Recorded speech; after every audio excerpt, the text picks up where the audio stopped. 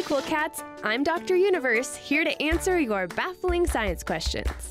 Like this one. Why do bees make hexagons in their hives? When bees make hexagons in their hives, the six-sided shapes fit together perfectly. You know, if you think about it, other shapes wouldn't work quite as well. Circles would leave gaps in the honeycomb, squares and triangles wouldn't leave gaps, but the hexagon works even better. The hexagon uses the least amount of material to hold the most weight. Bees can use these hexagons to store things: the queen bee's eggs, pollen, and honey. For having never done a day of math homework in their lives, bees use some pretty creative geometry and engineering to build their headquarters. You can send your own science question to Dr. Universe at Washington State University.